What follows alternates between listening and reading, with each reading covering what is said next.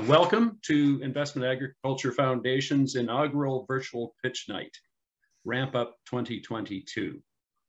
And I would like to, my name is Mike Mannion, as most of you know, the program manager in EIR for the Ramp-Up program, and your host for this evening's event. And again, thank you all for taking the time to join us and participating in our event this evening. At this time, I'd like to acknowledge that I live, work, and play on the unceded and traditional territory of the Katzie Nation here in Pitt Meadows, and I welcome you to recognize the traditional territory where you are located as well this evening.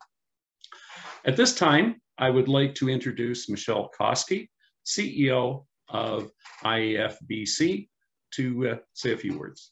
Michelle, welcome. Thanks, Mike. Good evening, everyone. It's very nice to see you all, and thank you, as Mike said, for taking the time. My name is Michelle Koski, and I am the CEO of IAF. IAF is a not-for-profit, and we specialize in the delivery of provincial and federal government programs across BC. Our membership and board of directors represent all of BC's agriculture and agri-food sectors. I'm very pleased to be here tonight for Ramp-Up. It's a new pilot program that's being funded by the Ministry of Agriculture and Food. And I'm so pleased with the progress to date.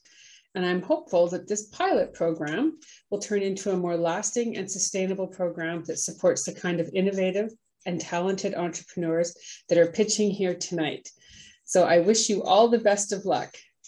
I would like to thank Mike Mannion and the Ramp-Up team. He's been a strong lead in all of this, as well as some of my staff, Chris Reed and Abby Morris, who have been working and putting efforts into getting tonight's events together. And I also would like to very much thank the Ministry of Agriculture and Food for funding and supporting the Ramp-Up initiative. So I won't say too much longer. I'm not sure, Mike, if I turn it over to you or over to Chris to introduce the judges, but again, thank you all for being here and best of luck. Thanks, Michelle. I just have a few words before we get to Chris. So tonight you'll be witnessing the pitch presentations from the 6 finalists in our Cohort 1 Agtech Accelerator. These successful graduates of the market validation training program, which was led by David Christie, our trainer, and they were selected from a group of 9 original companies that had joined the program back in January.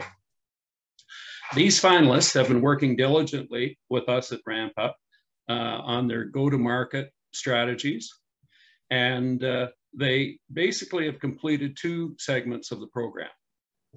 The first segment is 2 months of intense training with David Christie as their trainer, followed by 3 months of specialized coaching led by Rob Arthurs, who's with us tonight. Rob, nice to see you, and myself. And through that, we have developed a criteria for how they will be scored this evening. And so, working in collaboration with Rob and David, we have scored the 6 companies on their development in 3 areas. One is what we refer to as a customer readiness level. Many of you will be aware of the technology readiness level, and what we've done is we've borrowed from that to make it a little bit more appropriate for companies that may have more of an innovation than a technology. As well, they are scored on their participation in the program, how they attended sessions, and whether or not they got their homework done in a timely manner. And third, their engagement through the specialized coaching as to how prepared they were in determining their priorities for after work, and to ensure that they were fully compliant with all of our requests. These 3 areas will represent 40% of their total mark. The final 60% will be based on their participation this evening as scored by our esteemed group of judges who are on many of them are with us this evening. At this time, I would like to introduce Chris Reed, Business Development and Strategic Initiatives Director from IFBC, to introduce our board members. Go ahead, Chris. Hi, Mike. Yeah, Mike, can you hear me? We can. Excellent, thanks. I think what I'll do tonight to introduce the members is I'll call out their names because I'm afraid I can't see everybody on the screen tonight. And I think it might just be nice for the directors to just do a brief introduction of themselves so that their face will pop up and the participants will get to see them as well. So I'll just go through the roster, and it's also self-serving for me because then I get to take attendance of which directors are here tonight. So I'll start with Deb Henderson. Are you on the call tonight, Deb? And if you are, can you just say a couple of brief words about yourself, please? Yes, I am, Chris. I'm Deborah Henderson. I direct the Institute for Sustainable Horticulture at Kwantlen Polytechnic. I'd like to acknowledge that I work and live on the ancestral unceded lands of the Coast Salish people, including the Kwantlen, after whom we are named, the Stolo, Semiahmoo, and Tsawwassen. The Institute is a research and development institute that works with a lot of startups in the agricultural innovation area. Great, thanks very much, Deb. David Charay, are you on the call tonight? Yes, I am. Thank you. Yeah, my name is David Charay. I'm a sector manager at in British Columbia, and my focus area is in the agriculture and agri-food space. Thank you. Okay, thanks, David. Oh, Mike, one thing to maybe pass on is I got a quick note from Tom Urban, says he's in a waiting room. So I'm not sure if you were able to let him in or not tonight, or maybe just check and make sure you could admit it. Mitchell, I'll leave that to you. Moving on with our list of panelists, Sandra Ware, are you on the call tonight? And if so, good evening. And could you say a couple of words about yourself, please? I am. Hi, everybody. Great to be here. My name is Sandra Ware, and my background is in tech. Two-time entrepreneur, now turned interim exec with early stage or later stage companies. And I've worked with Mike in the past, so looking forward to tonight's event. Thanks, Sandra. Good evening. And Robert Napoli, are you on the call tonight? Good evening. Hello, sorry, just finding my mute button. Hi, everyone. My name is Robert Napoli. I'm a CA. I've worked in finance my whole career. On the other side of the table from entrepreneurs, investing and lending. And then more recently, I've become CFO at Cascadia Seaweed. So thanks for having me. Great, thanks very much, Robert. Tom, if you're out of the waiting room and on the call, love you to introduce yourself, please. He is not. We will be back to you in a second. We just have to. We don't have a waiting room, so we're not sure where he's, he's waiting. Well, Chris and Mike, it's Jim here. I had forgot you had sent out emails a couple of weeks ago with the specific panelist. So it took me a minute or two. So maybe someone might have to remind Tom that. I know he wasn't on the call last week, so he might not be aware of that. And I'll send him a quick note. Okay. Okay, thanks, Jim. And since we just heard from you, Jim, do you want to say a few words about yourself and introduce yourself to the group? Sure. Yeah, I'm vice chairman of IAF, and my daytime job is CEO of Rama Health Products. Great. Thanks very much, Jim. And I'm not sure if Nana Colette is on the call or not. I didn't see her name in the list. No, she sent her regrets. Oh, she didn't. Okay. So the only one we're waiting for then is, I believe, is Tom Urban. So we can always get him to say a couple of words when he joins in. I have arrived. Well, there you are. Well, good evening, Tom. We were just going through the list of advisors tonight and getting them to say a couple of words about themselves for the panelists. So if you could go ahead and do that, it would be appreciated. Sure. Good evening, everyone. So Tom Urban. So I spent my operational career in the seed business with Pioneer Hybrid and then subsequently DuPont on the corn and wheat side. And then I joined an early stage company as a CEO of a forestry genetics company, forestry seedlings, and ended up selling that to our biggest US competitor. And for the last 10 years, I do two things. I'm an entrepreneur in residence at UBC, so I work with all the startups coming out of that program. But mostly, I invest and advise early stage ag companies. Have about 25 investments. I'm active either on the board or as an advisor in probably half of those, and really enjoy ag and love to already see a little bit about what you guys are doing, and looking forward to the presentations. Great, thanks very much, Tom.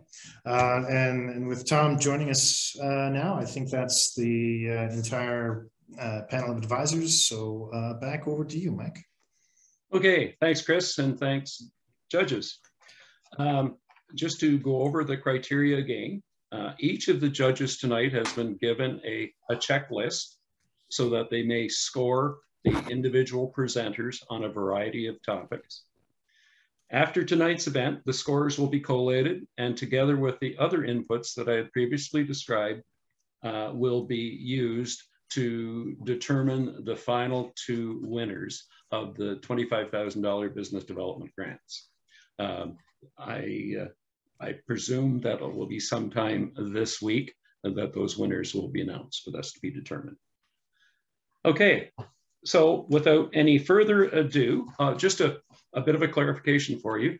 All of the events, or all of the presenters tonight, have sent us a pre-recorded pitch that they will play, and after the pre-recorded pitch, they will come on live to be available to answer your questions.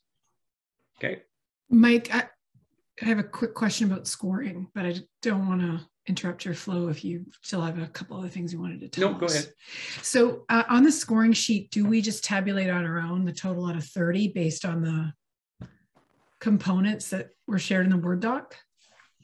Yes, Chris, that's the plan. That's the plan. Yep. Okay.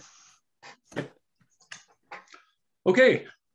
With that out of the way, we are now over to the first presenter, which is Vintality, and Christopher Mark is the presenter. Go ahead, Mitchell. Hello and welcome. My name is Christopher Mark, and I'm the founder of Vintality. So what is Vintality? Well, we're a precision viticulture and kind of technology-focused company that seeks to marry this new technology with the best of farming practices. Not to abandon what's been done in the past, but to really improve it. And we have a two-pronged business model. And what we do is we use our consulting, precision viticulture work, flying UAVs, helping with vineyard design layout, soil mapping, all of this to fund the R&D arm, what we believe is a scalable and high potential arm of the company. So this is what's allowed us to create the FERT box, which we're talking about today. We just received $200,000 for a precision irrigation system we're developing. And what happens is our customers, our work, and our revenue fund the ideas, the concepts, and obviously financially, the tech development we're seeking to do, the opportunities we see. And we think this means that we're really well placed. There are kind of three major trends in the wine industry globally right now, which is very much at play in BC and the rest of North America. I'll just quickly touch on two. The first is climate. A lot of people don't realize the severity of impact. France in 2022 is expected to lose over $2 billion in wine sales because of lost harvests. As well, we've seen a real push towards premiumization that comes from demand as boomers have gotten older, but also millennials and Gen Z have a high demand for premium products. And there's also an internal push from the industry towards premiumization, which rewards companies that are focusing on improving quality in the face of climate change, especially. And again, we're an operating company. We've been operating for 3 years. We're working, if you're a wine lover in BC, you're going to recognize a bunch of these names. We really work with some of the top-notch wineries and vineyards as well, not on this list, to help them make better product. And that's, again, where our ideas are coming from. This allows us to go to our clients and really makes the R&D process a lot easier and more efficient. And here's just some testimonials, again, just speaking to the reputation we have both in the industry and with our clients. I think around 80% of our clients are repeat clients, and even some of those that fall away is just, temporarily, and they'll come back to work with us. So on that note, let's hit the FERT box. I'm going to show you a video and we'll come right back.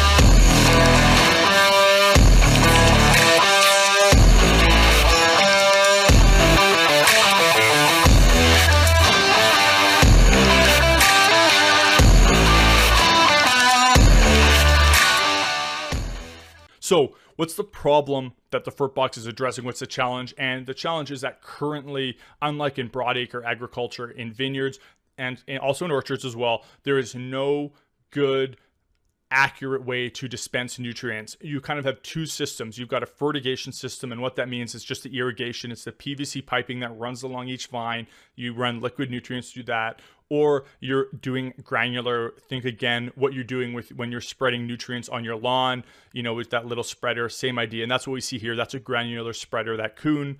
And so there are big challenges with both. Neither are accurate. You cannot be targeted. It's really hard to change a granular spreader as you're going along. You just kind of set it and then you drive. Also, it's really affected by speed. A lot of them do not have speed adjustments, and fertigation, you can only do it by block. It's just not cost effective to be targeted with fertigation to any degree. And so kind of blocks are all, or larger, are fertigated themselves. So there's just no good solution. And this poses a lot of challenges right now in vineyards.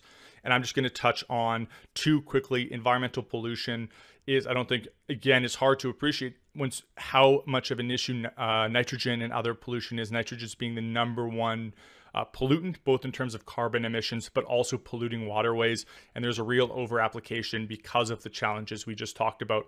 I'll also just quickly say, a lot of people outside the industry, unbalance sounds kind of, well, what's the big deal? But it is actually the number one complaint we hear from our clients, because you have to adjust things at different rates. So if plants are ripening at different rates, if health varies, that takes a lot of specific management, a lot of labor, time, and money. And so achieving balance is a major, major demand for vineyards. And our solution, as you saw in the video, it's the FERP box. It is able to fertilize each vine on a vine-by-vine basis. Every vine in the vineyard with a liquid fertilizer can get its own custom blend.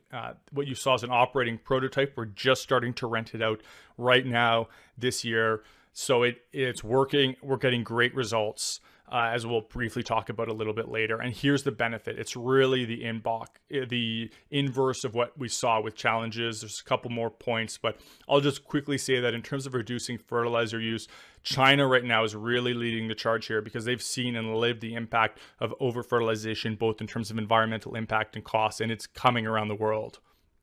So what does the market look like? Well, there are 282 licensed grape wineries in BC. That is not vineyards. There are actually about 1,049 vineyards. That was in 2019. All this data is 2019, and that all has grown.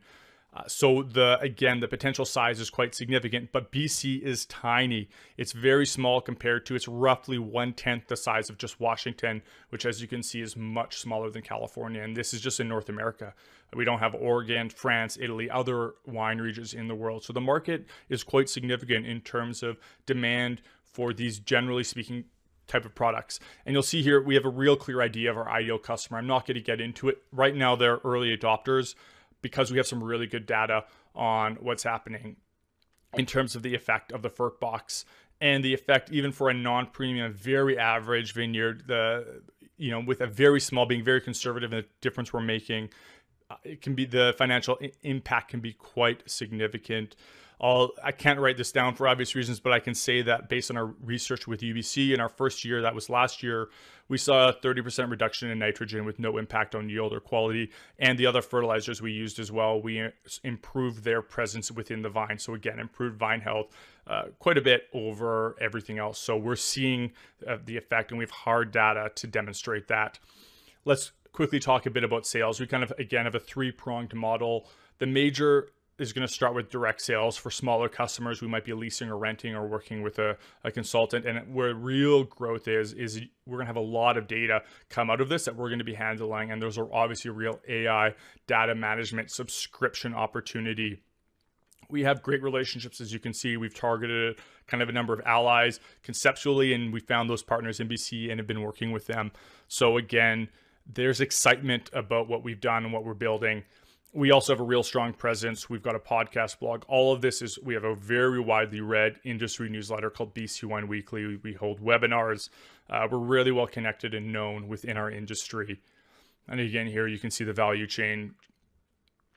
Our revenue model is, we really see direct sales early on at a sale price of very roughly $50K, with a rental price of $500 a day driving most of the sales, but then moving to more subscription and other ancillary services that come with this product. This is an estimate, again, kind of based on rough sales, with 2024, the idea to be expanding outside of BC. So we see an initial move in BC, and then by 2024, sales and everything moving out beyond that into North America and beyond. Again, also as we expand our sales, there's no direct competition for what we're doing. There's no current product at all that can do what we do. There's just nothing that has this precision viticultural component. But the best comparison is foliar sprayers, which have an average sale price of 30 to 75K or more, and that's again in Canadian dollars. And the exciting part is that market is really growing, expected to reach 7.4 billion by 2025. And so there's high demand. Almost every vineyard of any size has one. So where does that leave us? So you kind of have an idea of where we're at in terms of revenue. We've received, but how about funding? We've received quite a bit of funding from different organizations. This has been really exciting. I think, again, a lot of this has come because we've got strong industry support. We've got letters of support from research labs, from industry associations, from specific vineyards on what we're doing. And that's allowed us to receive a lot of external funding. And on top of that, self-fund the rest, which has allowed us to keep it in-house. And I think speaks to the excitement over what we're doing. And I'll just end by saying there's a lot of space to grow. There's a lot of places we can take this once you're using something of this technology. I think a foliar sprayer is the next big step. So that's where we're at. I would just like to say thank you. We are really excited about what we have, what we're developing, and the relationships we have. Super. Thanks, Chris. Okay.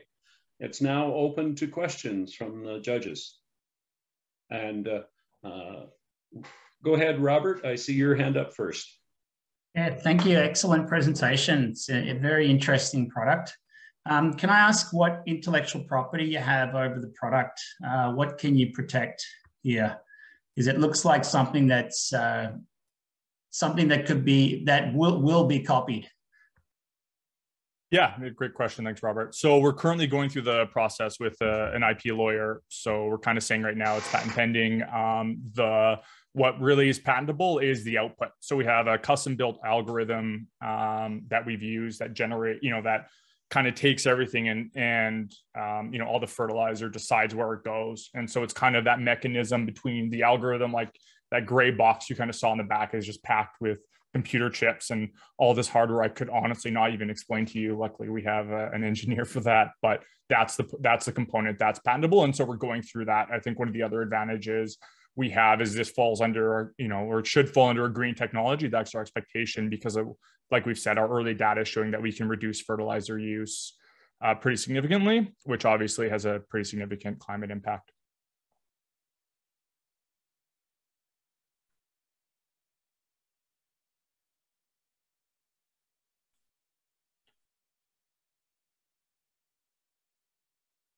I think you're muted there, Mike. Thanks, Christopher. Sandra, you're next. I see your hand next, so Great. Go ahead. Okay, so I have a multi-part question. So first off, what's the status of your product currently? Because you said you'd gotten some good feedback. Is it market ready, or is it still at proof of concept pilot stage?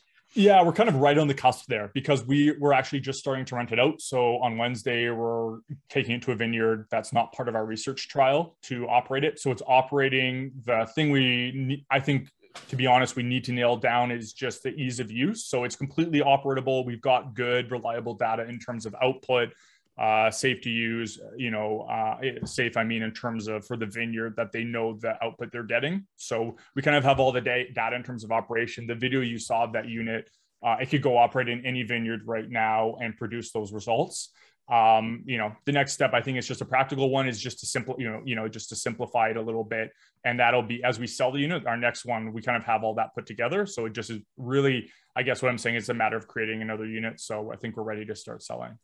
Okay, and the next part is, you talked a little bit about your ideal customer. I'm curious about what your ideal customer would be using today, and then what would be required of them to get up and running to use yours, including, if they have any sort of agreements with vendors. the services you could be substituting. Yeah, so I'll answer that. And please just interrupt me if I'm kind of missing answering that question fully. Currently what they're using, so a bunch of, we have some clients that try and do precision fertilization. And so what they'll do is they'll literally have a granular fertilizer, which again is just a big tank. It's kind of like I said in the video, what you push on your lawn. So it's just kicking it out. Some of you may be familiar with that. And they'll have their driver just ease up or slow down. One of the things we do is we do drone multi-spec. And so they'll use that just to dump some extra compost or something like that. So they'll use maps we give them just to help them decide where to put a little bit of extra fertilizer, compost, whatever. That's pretty much it. That's all they can do right now. It's really inaccurate and they know it.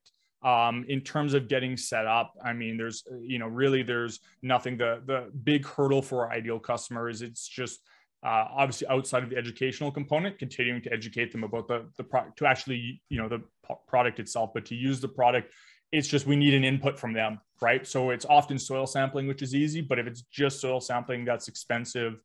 If it's other things, it's that they need to work with us in terms of identifying areas they want more or less fertilizer. So for our ideal, yeah, sorry, go ahead. No, go ahead. Just to finish that, I was just gonna say for our ideal customer right now, that's usually not an issue because that's what they want to do. They want to be more involved. Okay, thanks so much. Okay, Deborah, you're next on my screen. Thanks, Mike. Nice presentation, Chris. Thank you. Maybe some of my question has already been answered, but is it adaptable? Are you just applying liquid, or are you applying liquid and granular, or what is the status of it right now? Yeah, so it's just applying liquid, which is kind of just the plan, just because we looked at doing granular and it becomes this massive mechanism, which is why there aren't any real options for accurate granular that I know of, because to control with the level with the accuracy, it's just not possible with a mechanism where you have various different sizes of fertilizer that clump, and so we couldn't get anything accurate enough. So it's liquid, and it's like I said, it's operating. And the next step, which we're working on this year, is actually just to build a foliar attachment at the edge, which I think is really is going to be huge because it kind of gives it a year-round use that way. So it just would be an attachment on the back that would then allow you to spray foliar, your liquids as foliar as well. So do you look at someday being able to work with organic growers who have like totally different profiles of soil and mechanisms and inputs? Yeah, thanks, Deborah. That's actually a great question. I wish I'd put that in the video now. Yeah, we can do organic right now. So we can spray. Part of the original idea was so that we can do organics. We were, for example, just one of the vineyards we're doing the trial with, they wanted to use it on a bunch of Blasted Church on a bunch of their other vineyard. And so we put fulvic acid, for example, which is commonly used in organic systems. And so, yeah, no, we can effectively, yeah, we can, as long as it's a liquid, we can spray it for fertilizers. Yeah, so they sometimes not everything can be liquid, but I think I understand you're using your soil test to decide where different applications go, right? Yeah, so it's input agnostic. So because we're kind of viticulturalists, we do a lot of soil testing. It's just what we think is often the best, but you can use anything to kind of decide what you want to put out. So it can be input from the grower, and you can kind of combine these different layers. It can be like what's NDVI we do, so drone flights. It can be where we've seen a lot of cutworm this year in the vineyard. So it could be areas with cutworm you want to spray more. So it's kind of input agnostic, but we often use soil tests because it's effective. Okay, and you can change the information from a soil test on an organic field because, sometimes the nitrogen, is not immediate release, and you can program that in. Exactly. So it's kind of, we have 7 tanks right now. So kind of 4 macro, 3 micro, although we tanks. And so it'll just be, we can determine the kind of rate we want, because also different products change, right? Even if we're just spraying magnesium, different magnesium products will require different rates. So we can adjust that too. So, and to your other point you made about, so in terms of organic, if it's not liquid, then we're not doing it. So we can't do it. So if it is like a compost or something like that, but actually on our to-do list is to make it compostable, spreadable. It won't have the same level of accuracy because of the nature of compost, but we should actually be able to have a spreader attachment on the back in the future. Great. Thank you. Thanks, Deborah. Okay. And Tom. Hi, Chris. I've been sitting here and had way too many questions actually coming up in my brain. So I'm going to stick to two. It's really around kind of value proposition and go to market. And so you're saying I'm going to sell the machine for 50 grand, or I'm going to charge you $500 a day. Those are fundamentally different approaches to how you get your product to market and how you describe your value proposition and whatnot. Have we decided, or is it at the option, or how do you think about those two things? And then very related, why 50 and why 500? Yeah, so to answer the first question, these aren't firm numbers yet, in part because we're tweaking the final product. So once we get the foliar sprayer, that's going to change our numbers a bit. So where the $500 is coming from, that's kind of what you're going to rent out right now, a high-end fertilizer spreader for, which is not as good as our unit. So it might be a little bit low actually, but that's on the upper end of what the market is paying right now. The $50,000 again is kind of based on market research of where we're coming under some of the really high-end foliar sprayers. But I think that number will go up based on once we have a foliar sprayer attachment. Again, I think that changes the value prop, as well. So those numbers are coming from. In terms of firmness, I mean, this is part of what we're navigating right now. This is where we're having conversations with our clients, with potential clients about it right now in the Okanagan Valley to kind of decide, how well we have some flexibility in how we implement that business model in terms of direct sales and leasing and renting. But I think what we want to hit is two different channels, because there's a lot of vineyards that, especially in BC, which is less true down south, that are not going to be able to afford a unit. So we want to be able to attack that market. And that may be actually, rather than leasing and renting at $500, maybe it's coming more through consultants, who are purchasing our product and using it, as they go spray a bunch of vineyards. For example, we have a company here called Earl Co., which does a lot of vineyard management. So maybe it's them buying a couple of units instead of leasing and renting, but some are interested in doing that with some of these specialty products. Hopefully that's. So my last comment, and maybe it's because you didn't have the time, but in terms of the value proposition, again, we're talking about reduced labor, we're talking about improved yield, we're talking about fewer input costs.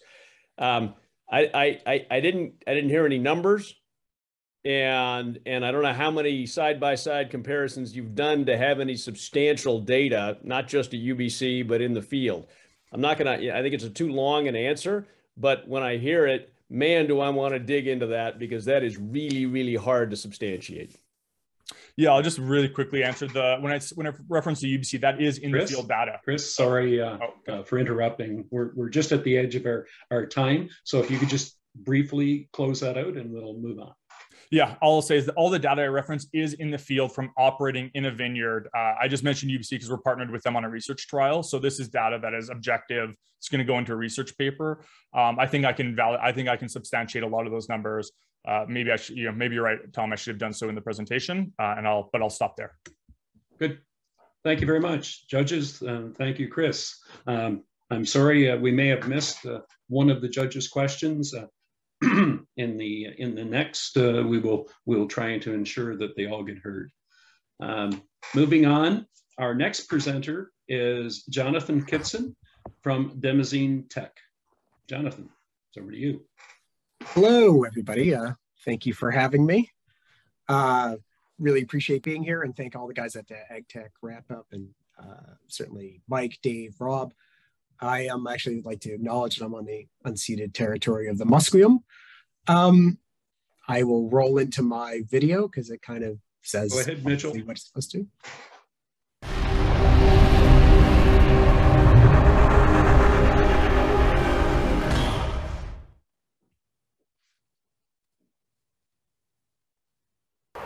Hi, my name is Jonathan Kitson. Thank you for attending my presentation. I am with Mullination, a division of Demosine Technology, and I'm here today to talk about a product we've developed around the plant mullins. But our story begins actually many, many years ago with my wife, because my wife got very sick. I think I had COVID. I was diagnosed with pneumonia, and I had quite a bit of chest congestion. Actually, it was the worst I've had in my entire life. I couldn't breathe. I couldn't sleep. I was coughing a lot, and I couldn't take a deep breath. And my husband gave me mullins, and right away I could feel my chest open up and I was able to breathe deeply and sleep. And actually, shortly thereafter, my symptoms improved. So this got me thinking, if there's this market maybe for this Mullins, why aren't other people doing it? And why haven't I seen it all over the place? And why is it so hard to find and come by on the internet? And more importantly, how did it ever get to North America? Because it's not even a native plant. And what I discovered was this really fascinating story. The story of mullein starts more than 3,000 years ago, when Sicilian merchants took this amazing plant from Thepos in Italy to Greece. Mullein was investigated as a plant medicine, and Dioscordes included mullein in his famous 5-volume medicinal guide more than 2,000 years ago. Mullein was then the go-to plant for tuberculosis, bronchitis, and all breathing disorders. Word of the plant spread all through Europe and Asia. By the Middle Ages, mullein was considered one of the 23 most important medicinal plants by Jewish healers. History tells us that the Puritans came from Europe to settle in the Americas. What is overlooked is that they actually took mullein with them 500 years ago as a means of treating tuberculosis. Mullein has been studied extensively and found to be anti-inflammatory, antiviral, antibacterial, anti-cancer, and can even be used to heal wounds. Scientists have documented seemingly endless uses for thousands of years, and today there are well over 15,000 journal articles that mention mullein. Why, you ask? Don't we see mullein everywhere? The big reason is that it's commercially grown in just 2 locations. India, which contains so much lead it must carry a warning label, and Croatia, which has the highest amount of organic fraud in Europe. Production is rather small. Hi, my name is James and I work with Demazine Technology. Right now we're growing grape mullein, Verbascum thapsus, and we'll be growing that for the next 2 years. We get the question a lot of the time, why don't other people grow this crop? Well, one reason is because it takes twice as long as other crops. Corn, wheat, soy, popular crops usually take 1 year. This one takes twice as long, and that's a lot more effort. The mullein starts as a super tiny seed. It's only 0.5 millimeter in size. It's too tiny for mechanical planting, so we have to give it a coating in order to make it larger so it can be commercially planted. The mullein grows at first into a small ground-hugging rosette, approximately 20 centimeters wide. After the first winter, it returns in spring to start again. Now in its second year, it grows to a height of nearly 2 meters and produces a 1-meter-long series of flowers. Mullein is very drought tolerant and also resists animal consumption because it is covered by fine hairs, which don't taste good. At harvest, the flower and root and leaves are separated from the stalk. We run the flower through our own custom-designed separator to remove it from the stalk. The flower, leaves, and root are then run through an extra-fine grinder that reduces the size of the plant to under 10 microns. Those little hairs are all ground up, and it is now ready to be made into products.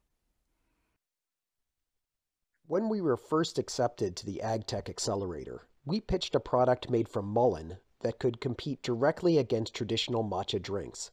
Mullein tastes similar, and matcha commands a very high retail price, but not everyone drinks tea. After conducting our own consumer surveys and looking at hundreds of online reviews for mullein, we realized there was a far greater potential. Many people were looking for a food additive for smoothies or cooking, and none currently existed. So we expanded our market with a slightly different product. But there was yet another consumer market, predominantly people with COPD, who were typically over 50, current or former smokers, or the elderly, and for that group, a candy or cough drop was the best form factor. All 3 products are derived from the same grinding process, but from different parts of the plant. We have a mix of different IP and brand strategies, trademarks and brand identity, patents such as on our mechanical separator, trade secrets such as coating the seeds and our fine grinding process. Quality and trust, made in Canada and organic, is very important to some people. Supply. Quite simply, nobody can compete if they don't have supply, and right now the supply is very limited and from very unreliable sources. If we scale quickly, we can simply dominate the market, and it will take 2 years for everyone else to catch up. Our plan is to concentrate the company on the core business, which is making and marketing product. We will pay organic farmers to grow mullein. At harvest, the farmers will use our mechanical separator, which we will provide. We will then distribute the product to co-manufacturers for the grinding and packaging into our products. We will manage inventory and focus on marketing and revenue growth. There are multiple markets for our product, each of which is massive and underserved. We are targeting specifically people with breathing issues. Just COPD is a $52 billion a year market, and patients in the USA are paying $200 to $600 a month for medication. Then there's asthma and sickness such as COVID and chronic bronchitis, all of which are huge markets. Let's not forget that mullein is a superfood, antioxidant, antiviral, antibacterial, and perfect product to add as a booster if we can make enough of it to entice drink chains. And now, let's look at the numbers. $500,000 investment produces 20 acres of mullins at approximately 125K. $200,000 is processing and overheads. $175,000 goes to marketing, which is also going to be subsidized by the Trade Commissioner's office. Yield is 24 metric tons over 2 years. Retail value, better than $9 million. Certainly a good return on investment. But if we can raise $5 million, we can put in 200 acres, and then we have enough product to launch a more massive campaign. This would yield nearly 240 tons of mullein. Gross revenue would top out at $50 million plus a year and push the company to be a unicorn with a 20x evaluation. It would also allow Canada to be the go-to country for mullein. So why invest? Well, if you never wheeze or cough, and you don't know anyone who does, then you probably don't need mullein, but you probably do need your hearing checked.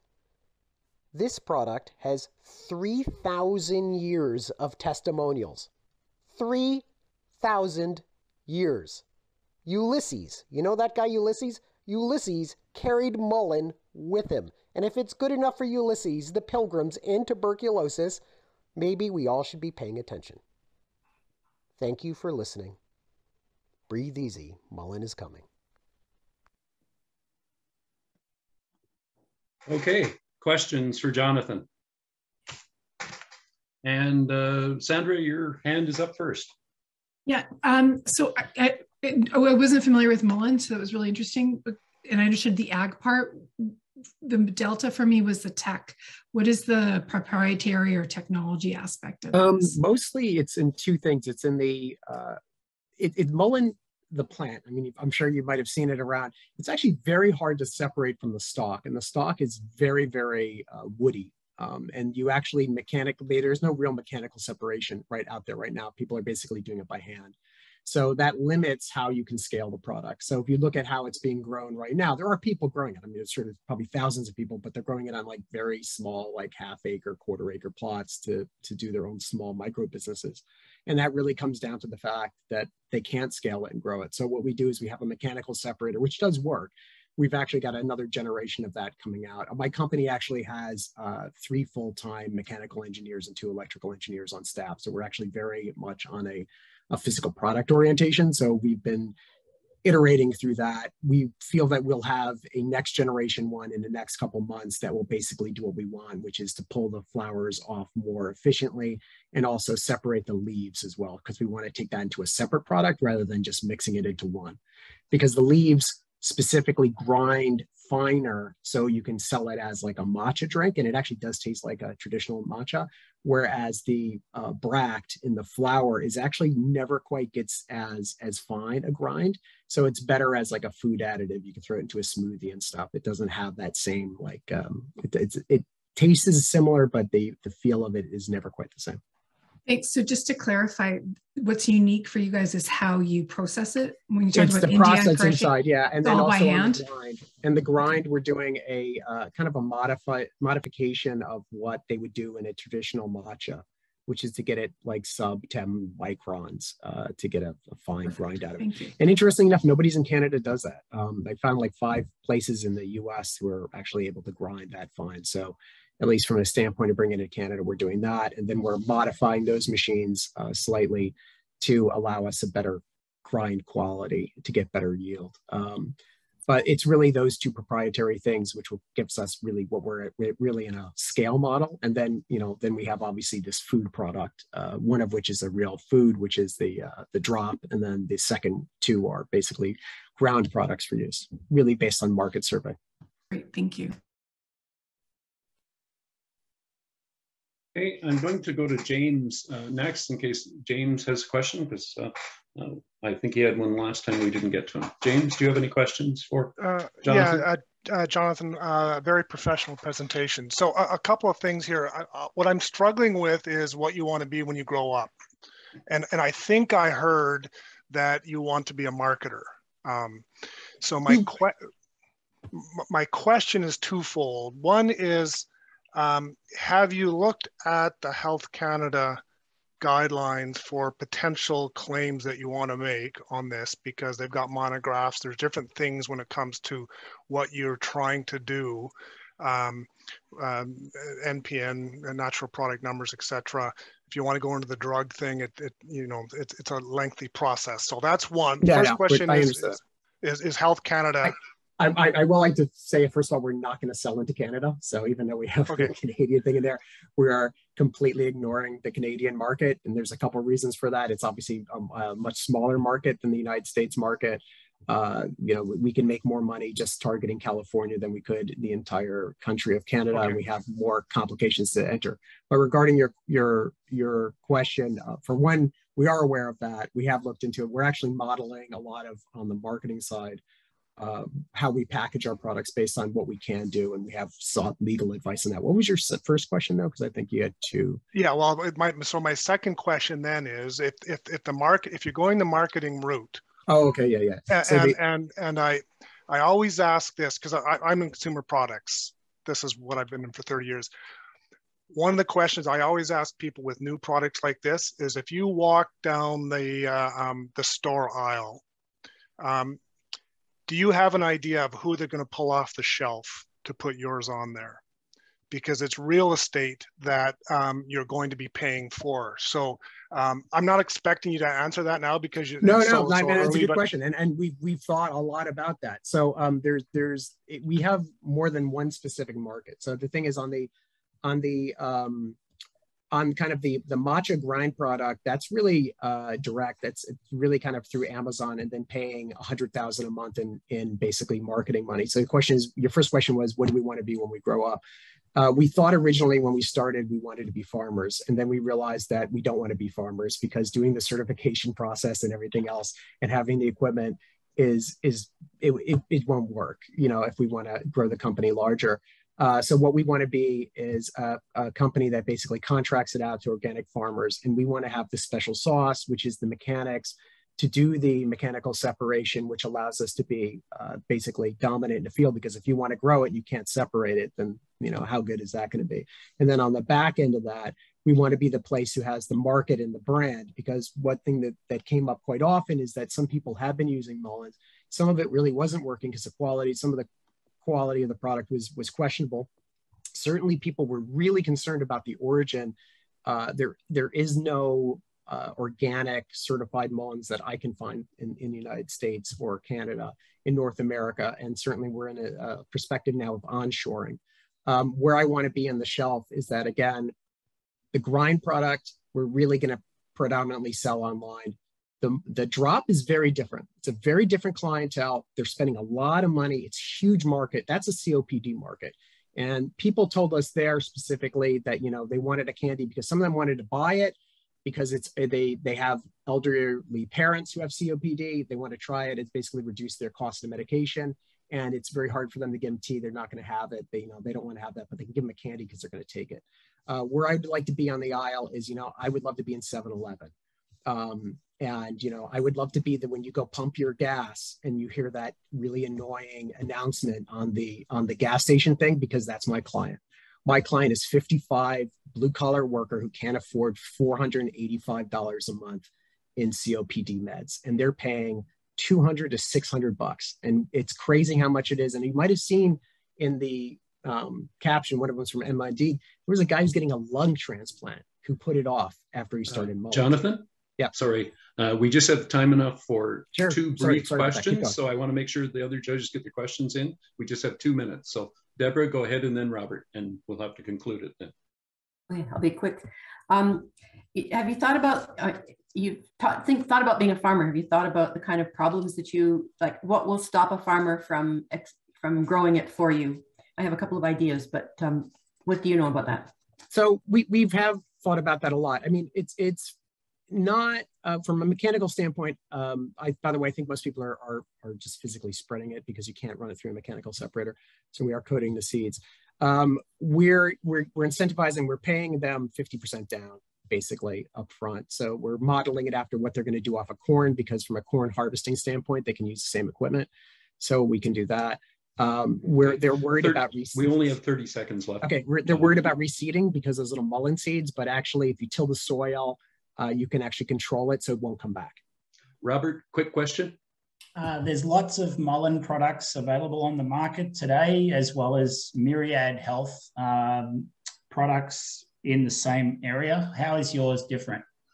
They're teas because nobody's grinding it. And if you want to drink tea, you'll always have a competition, which is why I'm not doing a tea. So that the specifically tea bag, and if you want to take it and just soak the leaves in water, I'm never going to own that market.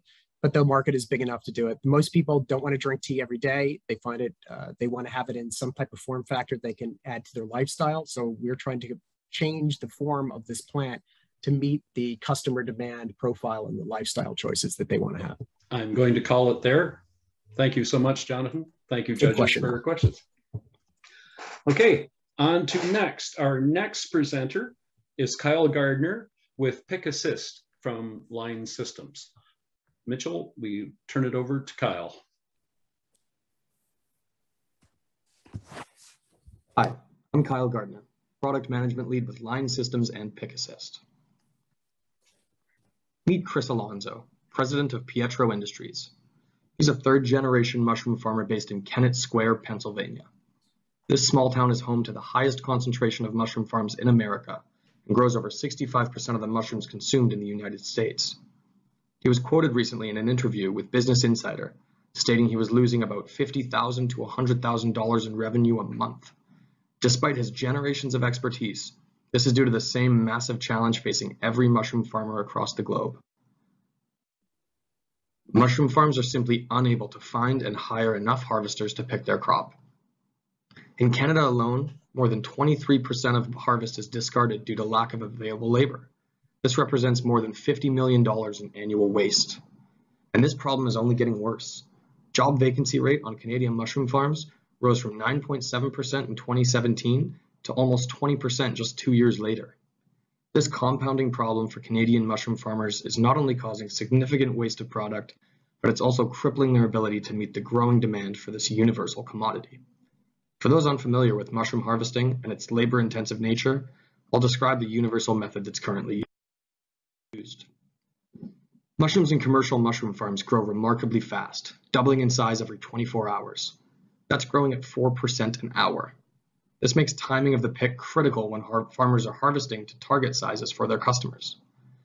At mushroom farms, multiple grow beds are stacked on top of each other to grow as much as possible. Mushroom pickers stand on harvesting platforms, often like scissor lifts, in order to move around and reach the mushrooms located on higher beds. These harvesters use one hand to reach into the bed, identify the target size they're picking, and pick anywhere between 1 to 3 mushrooms, depending on how many they can hold. In the other hand, they have a knife, which they use to cut the stem of the mushroom before they place it into their tray. This process continues until that room is picked clean of mushrooms that fit their harvest target size. As anyone can tell, this labor-intensive method, coupled with the rapid growth of mushrooms, is continuing to cause major issues for mushroom farms. Realizing the magnitude of this problem, our team was inspired to create Pick Assist. Pick Assist is an automated mechanical device that allows mushroom harvesters to double or triple their harvesting efficiency, pick directly to accurately weighed containers to bypass packaging steps, and provide significant harvester data to farmers. With over a decade of experience working with mushroom farms, we know just how important simple solutions and careful handling is to this industry. Pick Assist allows mushroom harvesters to use both hands to pick the mushrooms, with the device carefully cutting the stem and placing it in the till. Containers are accurately weighed to the preset targets set by the supervisors, allowing the farm to bypass costly check weighing and packaging steps. This allows farms to reduce their labor requirement by over 50% while eliminating all of their harvest waste and increasing their production capacity. Picking directly to accurately weighed tills will also save approximately 70% of packroom labor cost. According to a report from Qualicat Research, the global mushroom industry was valued at $45.8 billion in 2020 and expected to reach $63.24 billion by 2027. This is a compound annual growth rate of 8.7% over the 7-year span, largely driven by consumer demand. Growing vegan and vegetarian populations demanding protein-rich meat substitutes have largely contributed to this growth. This, coupled with the public's recognition of mushrooms as a superfood due to their high nutritional content, has supported this growing industry. We will initially be targeting our sales efforts to North American mushroom farms, starting first with farms in Ontario and British Columbia. This is because Ontario and BC make up 92% of the mushroom production in Canada, with Ontario producing 52% and BC producing the other 39%. For those wondering how specialty mushrooms fit into the mix, in Canada, regular button mushrooms still account for more than 95% of mushrooms produced. While this is such a large opportunity, it has remained an unsolved problem for so long due to the difficult nature of mushroom harvesting. Not only is it a bit of an art to identify the right target size mushroom to harvest, you must also be super careful because they're such a delicate crop. In regards to competition, while there's nothing commercially available yet, there are multiple companies that have turned towards robotics to solve this problem. While there's some excitement behind this method, there are some very obvious drawbacks. Primarily, robotic harvesting is much slower. In order to reach comparable rates, these robots have to harvest for 24 hours straight to meet production. This introduces its own issues, as now you will either have to have staff working at the farm overnight, or farms have to spend even more money automating a solution to deal with the mushrooms that were picked overnight. Next is the fact that these robots are prohibitively expensive in comparison to our device. The other competition to Pick Assist is called the Game Changer. While this device has reached the market, it has its own challenges, in that it doesn't easily fit to existing farm infrastructure. On top of requiring infrastructure and process change, the Game Changer doesn't work with existing harvest platform systems and requires purchase of their own lorry system. Finally, there are farms that have tried to implement a stem cutting conveyor along the side of the grow bed. This requires significant infrastructure change, in some cases the building of a completely new farm. On top of this, these farms haven't figured out how to automatically get the mushrooms off the conveyor once the stems are cut. They have additional workers manually doing this job. With all these potential solutions available, everyone has issues that are significant enough to prevent industry-wide adoption. Pick Assist resolves all these issues, and every farmer we have talked to has indicated they will buy Pick Assist before any of these others. This brings me to our significant competitive advantage of Pick Assist, its ease of adoption. Our small, modular, patent-pending device requires absolutely no infrastructure changes, no process changes, and no difficult training. Pick Assist simply straps onto your existing harvesting platforms and works with your harvesters to double or triple their efficiency, all while costing the same as the annual salary of a picker. Our unique pricing strategy and revenue model contributes to our differentiation. As I've said, our device costs the same as a picker's annual salary, all while doubling or tripling their efficiency. For those doing the math, this represents a less than 1 year payback on each unit, made even easier to adopt by our monthly payment pricing strategy. By offering farms the option to pay off these units on a monthly basis, they don't require any changes to their existing operating costs. No extensive capital investment, and once the device is paid off, the farm's operating costs are cut in more than half. On top of this, we will also be providing the farm with a Pick Assist Cloud app, which will provide a host of other benefits to the farm that I'll describe next. The primary function of the Pick Assist application allows grow room harvesters to configure individual units or groups of Pick Assists for different picking scenarios. Beyond this, the application will provide farms with real-time tracking of worker rates in production, room harvest quantities, and production numbers for total harvest. As development continues, our software will offer advanced forecast analytics and data, allowing the farm to optimize labor usage and product yield. With this conservative cost to the farmer in mind, the total available market in Canada is more than $36.5 million. Combining that with the United States, North America alone represents an opportunity of around $289.5 million. Beyond our initial 3 testing partners, we have other customers expressing interest that would represent approximately 600 additional units across Canada and the United States. With the $25,000 from this program, our team will be able to construct 2 pilot devices using our latest design. This is our 3rd iteration of the device following 2 years of development and testing, and represents the culmination of all of our learnings from our on-farm testing with our 3 partners in BC and Ontario. Once built, these pilots will begin operating on these same partner farms full-time in order to act as demos for the industry. In this close-knit industry, word travels fast. Having 2 operating devices in these markets will allow us to build our case studies and develop the marketing materials required to expand across North America. Once these pilot devices are built, the hard work begins. We've received calls from farms across North America who are eager to see our demo units in operation and have verbally expressed intent to purchase once we complete development. We're looking forward to reaching these next milestones and are excited to share the rest of our journey with you all. Thank you. Thank you, Kyle. Questions from the judges, and I see Tom's hand first. Go ahead, Tom. Well, that was excellent. So thank you for that. Just a couple of questions. The first one is around the field. So if I understand you, you're going to have the latest prototype ready to go into the farms somewhere in July. Is that right? Yeah, thanks, Tom. Right now, the stage that we're at, we're hoping to place the final orders with our suppliers and the fabrication shops within the next couple of weeks. The lead times and fabrication times are approximately a month to 6 weeks. And then we will have to assemble the devices and begin testing. But all of that together, approximately 8 to 9 weeks from now is when we expect to be testing these devices. So the bigger question is $25,000 is not enough to get you all the way through that process and where you need to go in the iterations, et cetera.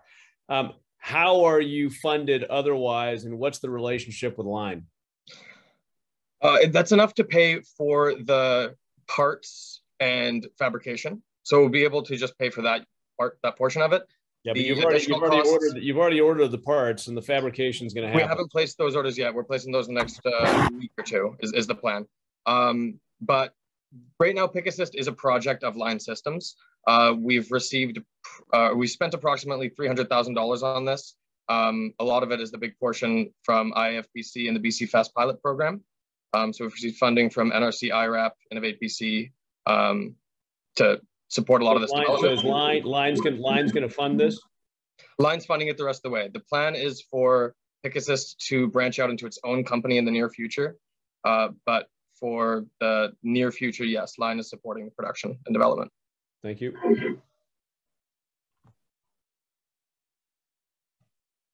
You're on mute, Mike. I guess that's Sandra. You're trying to go to Sandra? Sandra, go ahead. Thanks.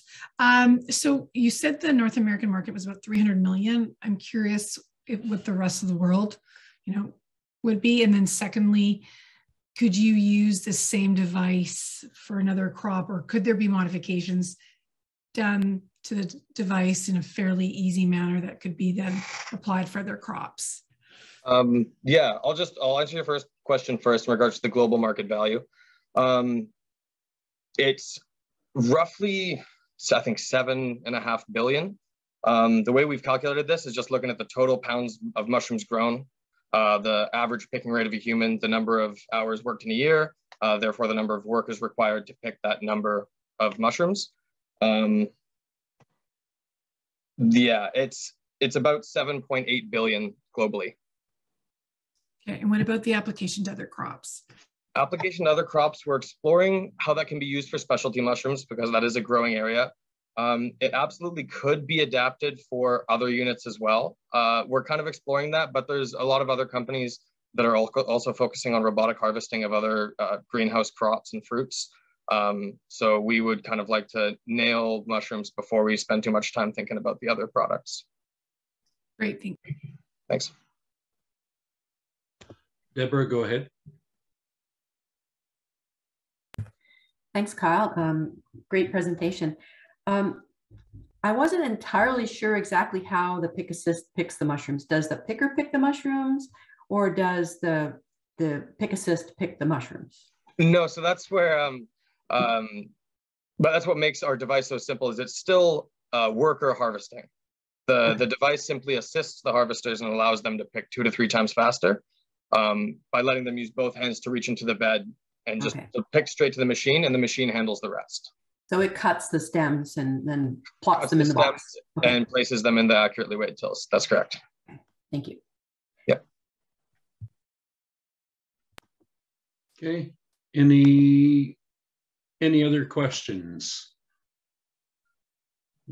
Yeah, I had a quick one around the revenue model. I didn't quite understand. Or when you said it was a year payback, that was to the farmer, to us? You're selling it, you're renting it. What's the revenue model? Yes, that payback is to the farmer because the cost of the unit is the same as the annual salary of a picker. So if they're picking, which is how much? Approximately 37,000 annually. All right. And so we're trying to offer it in this monthly payment plan. We've explored a lot of different ways to do that. There's sort of lease to own options, there's rent to own option. And then obviously if these farmers want to purchase them outright using their own capital, we're happy to do that because that simplifies things for us. Right. And is it line? Who's going to fix them when they break? We're providing warranties on them. Yeah. That would be Line Systems. Okay. So yeah, the lease to own, rent to own, we've explored opportunities with BDC and different banks. When we've got POs from customers, then that kind of supports the cash flow necessary to be providing these monthly payment options. So just one comment. I've seen a lot of other people who are trying to move to an annual subscription model with this exact kind of thing. And so it creates, there are a lot of benefits to that. I'm not sure if you've thought through it. You don't need to respond now, but it's an interesting opportunity there. Yeah, it's something that we've kind of considered, but in our customer discovery and talking to these farms, the fact that they end up owning this device and all of the gains go back to them once they've paid it off, it's a huge win for them. And it's such a quick payback that it kind of becomes a no-brainer for them.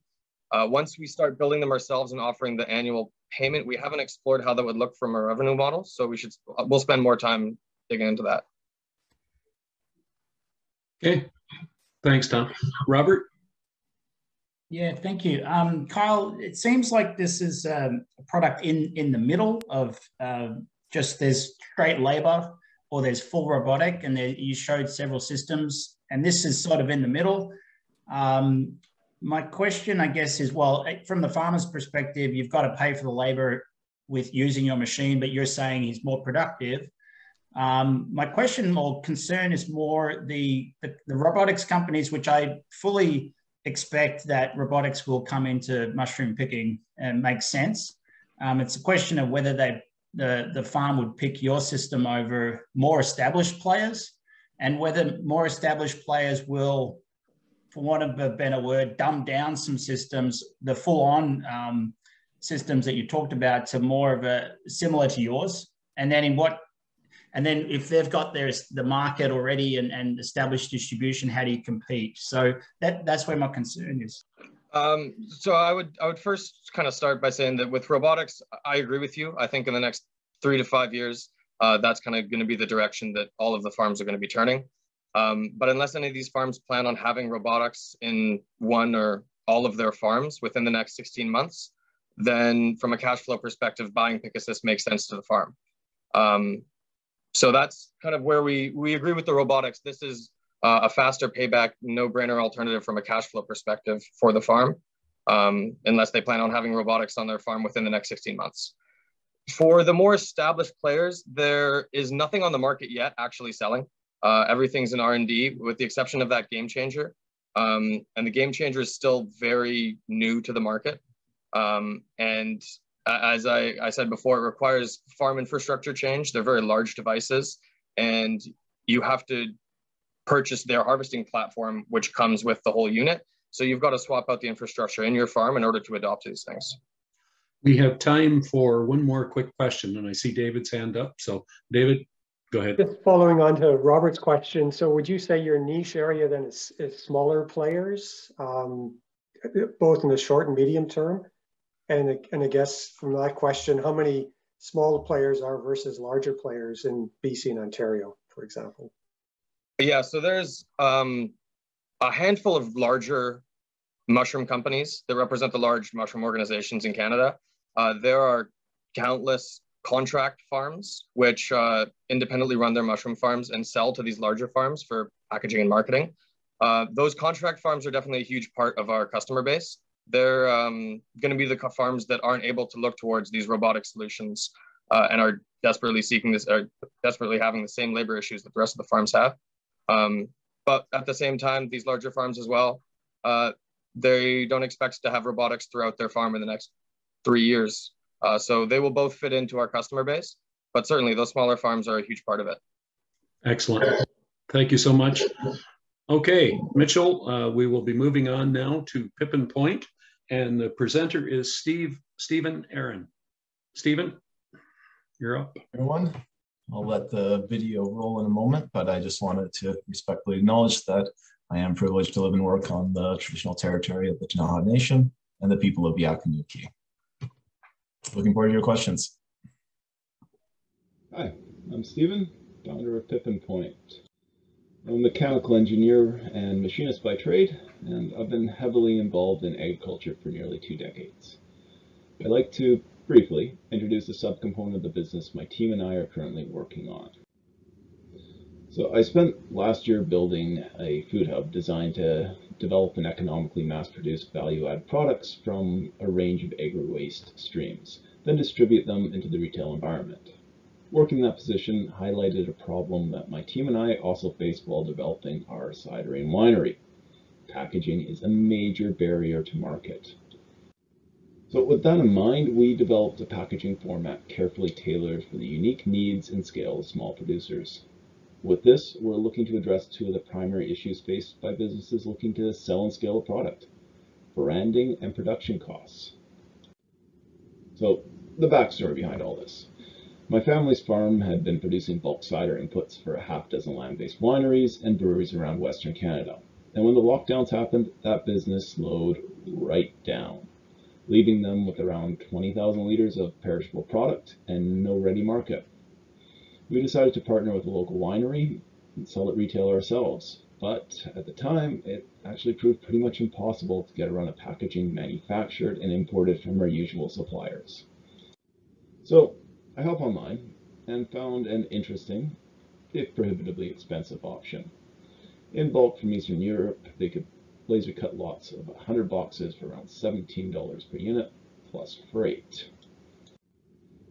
Got to thinking and looked at the actual materials involved and thought, you know, if we could make them in sufficient quantities, our price might actually be comparable to the cardboard boxes we'd hoped to use. I grabbed some plywood from the local mill, went into my prototyping machine shop, CNC'd up a few hundred wooden boxes, and got the cider into 3 stores. The first 1,000 liters sold out in a couple of weeks. We had a hit. People were buying the cider just to get their hands on the boxes, then coming back and asking for refills. So in an effort to scale up production to support our internal needs, I spent the next couple of weeks putting together a CNC router designed around these boxes, developing a software plugin that let us customize them rapidly, and got to work on optimizing the key to all of this: manufacturing them economically. Over the last 7,000 units, we have systemically increased production efficiency and are finally able to produce these boxes out of locally sourced plywood at a cost comparable to mid-run cardboard, with far more flexibility for customization. So I was initially hesitant to bring this product to market, as in addition to working 10 hours a week at the now operational Kootenay Farms Food Hub and other contract work, my primary focus is developing a clear-cut mountainside into a destination cidery, winery, and bistro. We're putting a lot into this unique farm, and the boxes have represented a pretty compelling market differentiator for the wine and cider that is going to be produced from the fields we're in the middle of planting, helping to fund a lot of the more intriguing techniques we're trialing. Participating in IEF's Ramp-Up program changed my mind, and I decided to see about offering custom boxes to users of our food hub trying to get their own products off the ground. That initial offering resulted in significant interest, and we've actually had to pause taking additional orders. Through the smaller runs, users are finding they're achieving quicker revenue growth and better positioning their product with a premium valuation, all for a relatively small 4 to 8% increase in per unit costs over the alternatives, often with much lower upfront investment. Now, operating as a small business, we're currently making the baseline 3-liter box at an internal cost of $2.30 per unit. And we're making a solid profit reselling them for $3.50 to $4.50 each. This is an order of magnitude difference with a comparable product and lets us compete directly with single-use alternatives. The local marketplace alone has enough demand to keep one employee busy year-round operating the single machine. But in order to offer this product regionally and across the province, we need increased efficiency, compensating for the added costs. That means taking the lessons learned from operating our current custom CNC machine and building a second-generation unit. It should be able to nearly double what that same employee can manufacture in a day, and lowering the per unit cost to around the $2 mark. With that level of baseline production, we can begin to adequately supply significant portions of the easily addressable market and develop more lucrative export options. So that's where we currently stand. The numbers on this project do make sense. Supply chain dependencies are a problem that just aren't going away, and this has the potential to enable a lot of downstream benefits if we can set up the business to succeed. That's it, the basics. Thank you very much for listening. Thank you, Stephen. Judges, questions? Let me have a look who we got here. Sandra, go ahead. Okay, thanks. So I just wanted to clarify, your product is a box that you're going to use, and you're also selling to third parties, is that correct? Primarily, yes. Okay.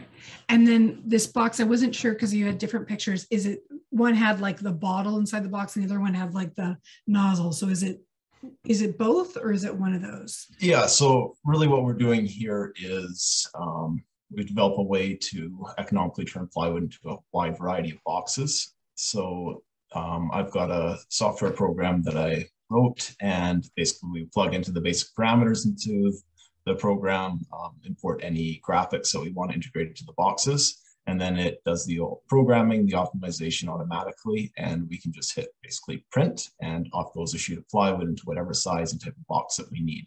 So we can do very small lots quite quickly and efficiently for people wanting to do custom boxes or wanting to have every single one of their boxes be different. It's quite easy to do and doesn't cost us any extra. Gotcha. And then the ROI that you talked about, like the value that you provide the third parties, is that because of the lower price point? Honestly, it's because their product sells out in these boxes.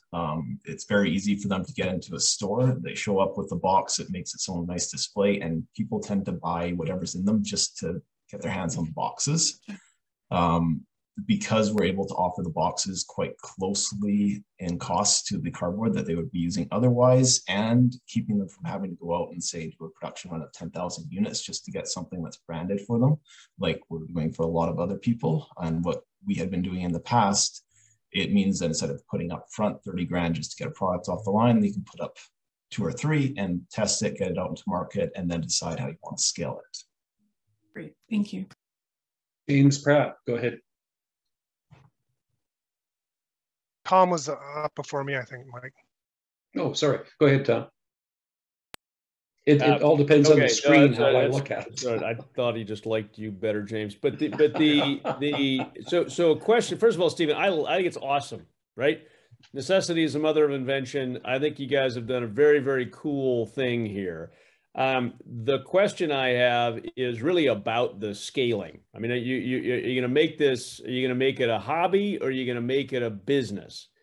And so as you think through that, are you trying to do a lot of people who are having challenges finding, they're not big enough to have the supply chain, Or are you trying to find somebody who's going to order 30,000 units? What's your approach as to how you scale this? Okay, so there's a couple of ways we're doing that. One is, yes, this needs to be somewhat spun off into a separate business. Right now, we're doing about 50,000 of these cardboard boxes a year. Just out of our small community, there's about 5,000 people in the town, 10,000 in the area. Honestly, we could replace every single one of those with the wind boxes if we had manufacturing in place to do that. So right now we're targeting the farmers that are doing 10 to 15,000 units a year. Those are the people that have jumped on and done orders of 3,000 to 5,000 units for this first year. And I think that's the reliable market. Right, but you're not looking for somebody who's going to order 200,000 of these things every year. You're not looking for that. Okay. What we're looking for is a farm or somebody, a producer, doing between $300,000 and $600,000 a year in sales. Beyond that, they have the capability to go to the manufacturer and order $100,000 worth of packaging, and we're not going to compete with that on a value basis. On a premium product basis, it's still there, but that's kind of where I see our what would another CNC machine cost you? I mean, what's that next chunk of investment required to scale? So I built this one in about 2 weeks for roughly $6,500. If I was to add a second unit into this facility, beyond my actual primary unit that I use for my actual business, it's going to be right around $7,000 in input costs and probably about a week of time putting it together. Thank you. Go ahead, James. Yeah, this is pretty cool. I really, really like this when I just read the one pager. My concern is there's zero barriers to entry on this thing. Have you thought about how you can protect yourself on this, and whether it's, Canadian pine beetle wood or whatever? But I'm just, as soon as this is a success, you're going to get some of these other guys that have got 5 CNC equipment that are sitting idle to say, this is a good idea, I want to jump into it. So talk to me a little bit about overcoming the low barriers to entry on this thing. Yeah, so the barrier to entry is relatively low. You're right. Where our initial costs in actually running these things were close to $5 a box. Where we have an advantage is we've run enough to really dial this thing down. And we have a base production for our internal use. There is the potential to patent something involved with the software. I was involved in numerous patents when I was younger, working for larger companies. I know how you work around them. They're quite easy to work around. I don't see that being the primary barrier. Where we have an advantage is right now we're running pretty close to the cost of the material, and we're able to get our material for quite a bit cheaper than anyone outside of our local area because we're going straight to the mill and getting lifts of lumber basically at the cost. So if we can scale up where we're buying basically an entire logging truck's worth of lumber in one go, no one's going to be able to beat us on the input cost. But it is plausible for people to take this and expand. People have been building similar products, but if you notice currently, they're building them and it's an order of magnitude more cost than what we're able to do. So I don't see a large cardboard manufacturer investing in a major facility to do the same thing, but it's certainly an option. It's certainly possible.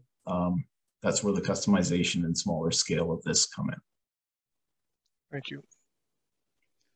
Tom? Do you have a secondary question? I have a quick one, and then it's really just a comment, right? I mean, I think you're looking at this correctly, but the other area where there is branding, right? I mean, it is branding that box and trying to take that space. It's hard, it's complicated, but it's worth thinking about. Thanks, Tom. Deborah, go ahead. Following up on that, Stephen, what if you got an order from an organic winery in California for 20,000, 30,000 boxes? That would currently take me about 2 months to make with the current setup. Okay. And that is an employee in there running it. I now have it down to the point where we can train someone coming in. The last employee doing it, it took roughly 6 hours of training, and they were making boxes at 90% of my efficiency. So it is rapidly scalable from that standpoint. So still an option to scale then. Yeah, very much so. Even just the Kootenay market, we're talking about 70,000 3-liter bag in a box, let alone other forms of packaging. The global packaging market is close to $900 billion. We're obviously not looking to take on large portions of that, but I see this very much tackling a niche within BC for export products, for high-end premium products, where we're able to customize the branding of each individual box. Thank you. Okay, I am not seeing any further questions, so thank you very much, Stephen. Thank you. Our next presenter is Alicia Vandergraat from Quantotech. Alicia. Hello. First off, I would just like to acknowledge that Quantotech's offices are on the traditional, ancestral, and unceded territories of the Musqueam, Squamish, Tsleil-Waututh, and Stolo nations. And we thank those Indigenous people who still live on and take care of these lands. You can go ahead and start the video. Hi, I'm Alicia Vandergraat, founder of Quantotech Solutions, a vertically integrated vertical farming company. Quantotech designs, manufactures, and operates microfarms to promote food security and sustainability in Canada. Quantotech manufactures our microfarm, the Q Farm, here in BC. Food security is becoming an increasingly large problem in Canada and all over the world, due in part to the increasing amount of climate emergencies. Small, remote communities are especially at risk of being cut off from their fragile supply chains. Some remote communities don't even have access to fresh produce throughout the year, regardless of any unforeseen events. On top of this, the majority of small communities do not have access to experts in food production. Current solutions involve flying in food during supply chain interruptions at a high cost. Container farms also offer a potential solution. However, container farms are a large undertaking for a small community in both cost and the amount of produce produced. Our solution is the Q Farm. The Q Farm is a small 8x12, highly automated, plug-and-play micro farm.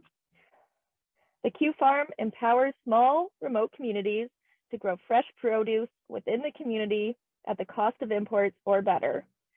The small size and automation allows a community without a skilled laborer to operate it at a low cost. Quantotech also offers grant writing support to help our customers get the equipment at no cost. We also offer ongoing support through remote monitoring to ensure our customers are successful. Unlike our competition, such as freight farms, grocer, or cubic farms, the Q Farm can be viable and productive on a smaller scale, more suitable for small and remote communities. At around 100,000 Canadian, we also offer a less expensive entry point for those overwhelmed by both the size and undertaking of a full 40-foot container system. Quantotech operates our own vertical farms in large communities where we sell the produce for profit using the same technology used in the Q Farm. Our competitors are equipment manufacturers looking to reduce their cost of goods, whereas we are farmers looking to reduce our operating expenses while improving production. And we're able to pass this knowledge on to our customers through the Q Farm. Our target customer community size has a population of 5,000 or less, and there are a couple thousand of these small and remote communities in Canada. This creates a total Canadian market of over 1,500 Q Farms, or $150 million at 100,000 per farm. We predict the total addressable market to be approximately 50 million, and our year one goal consists of $500,000. We are in revenue, which comes from both equipment sales and recurring revenue from consumables and monitoring support. We access our customers through strategic partnerships such as the Mission Community Skills Center, Agriculture Canada, the First Nation Health Authority, as well as partners with existing ties to these small communities. Access to these communities has typically been a barrier of entry to those without existing relationships. However, our strong partnerships have helped us work around this. We have spoken to many customers and potential customers and have validated a significant concern about food security and know these communities are actively looking for a suitable solution. Although our product is very new, opposed to our more established competitors, the Quantotech team has decades of experience in equipment manufacturing and more recently, about a decade of experience in the vertical farming industry. We understand the pain points from both an equipment manufacturing perspective as well as a farmer. We are able to keep our IP secure by building our algorithms and grow recipes into our firmware. We are also pursuing patents on our equipment design. We have spent approximately $2.5 million to date, of which $1.5 million was raised and $1 million was from grants. We are looking for $3 million in equity to pair with $3 million in debt for scale up over the fall and winter. Due to supply chain issues affecting a broad range of industries, part of this funding will go towards risk buying our essential and long lead time components. In summary, Q-Farm gives small communities increased food security on a smaller footprint. Quantotech can help provide these communities with up to full funding for their Q-Farms. Quantotech's technology allows anyone to grow produce on par or superior to what is available at a grocery store at the same cost or better. Thank you.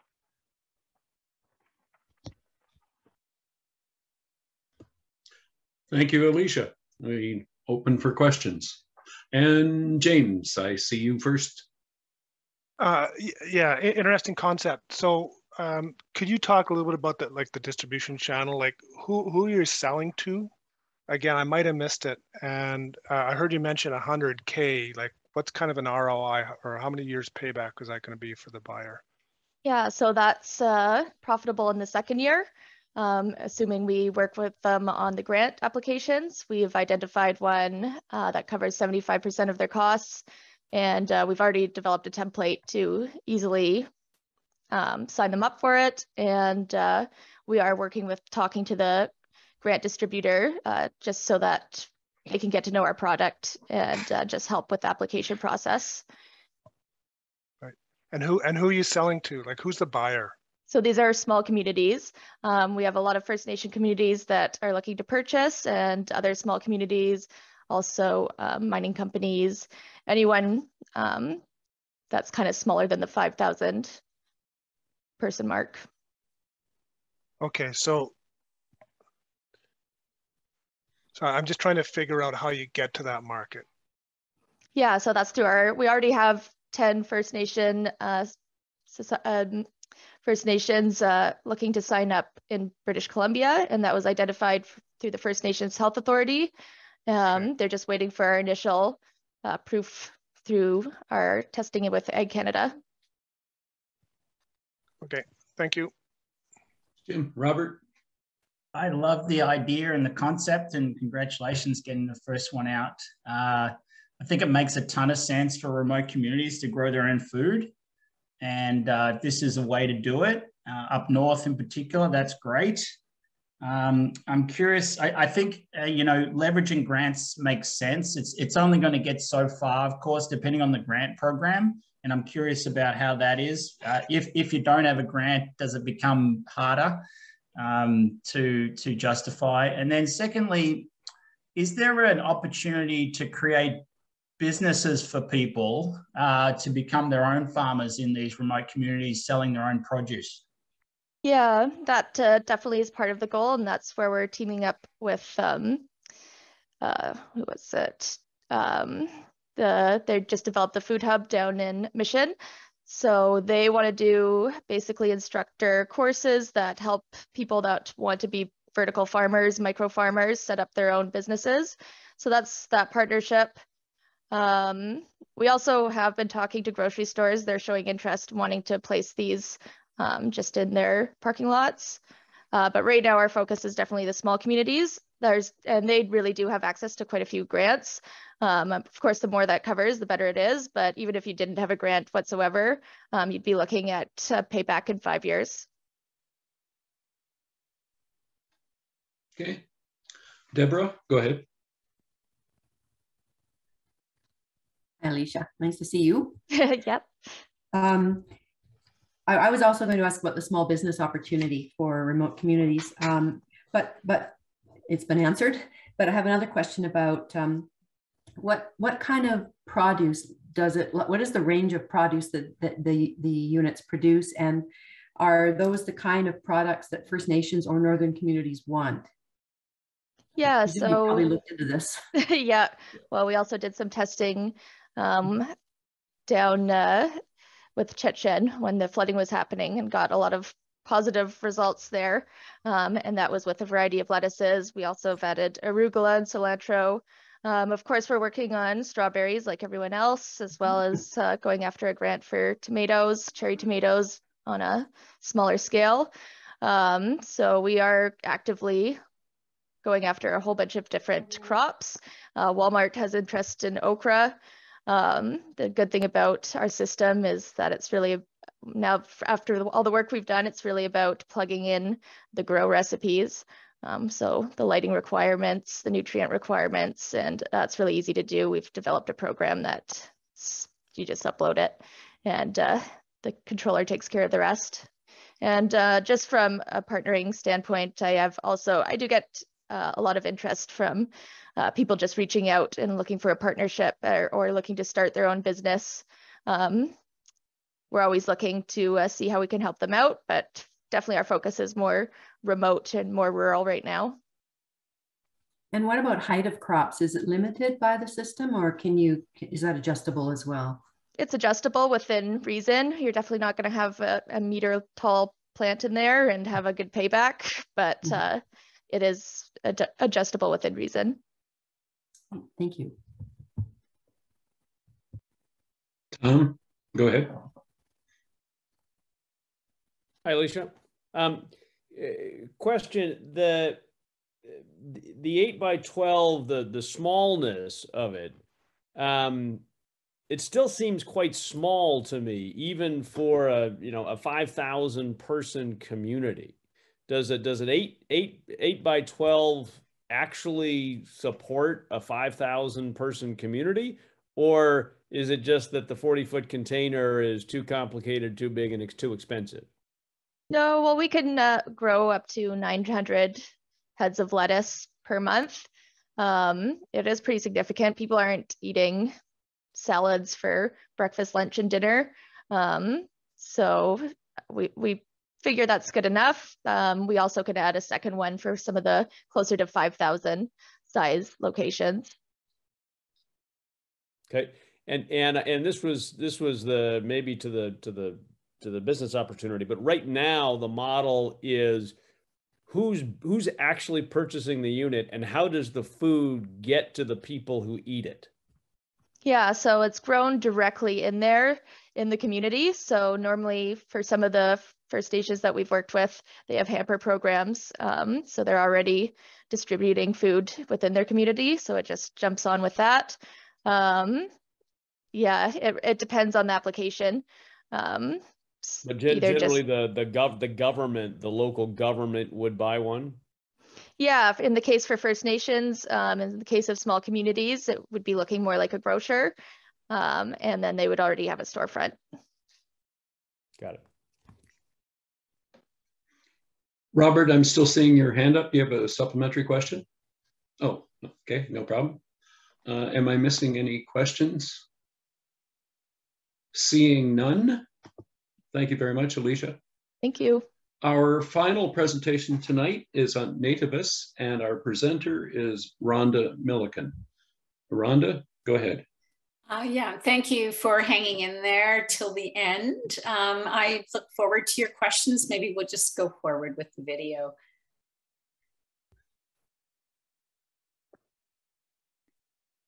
Hi, my name is Rhonda Milliken. Thank you for this opportunity. I'm an ecologist with a serious love of wine. I combine environmental science, horticulture, and soil biology to eliminate chemicals and thus make the viticulturalist's job easier and help the vineyard owner leave a legacy for the next generations of humans and wildlife. We serve vineyard owners who need to reduce the insecurity of climate change impacts on vineyard production. Nativus is a certified vineyard management process that harnesses native plant exudates and ecosystem services of native wildlife for a self-sustaining solution without chemicals. The difference is detectable as the native terroir. Please refer to nativist.ca. The big problem we solve: wine growers are experiencing escalating land and production costs under increasingly brittle growing conditions. They need solutions that are sustainable. Nativist harnesses nature to restore soil and grapevine health without the chemical treadmill. We provide a wine growing process with science-based procedures, evaluations, and outcomes that are certifiable. The result is distinguishable in the market as the native terroir.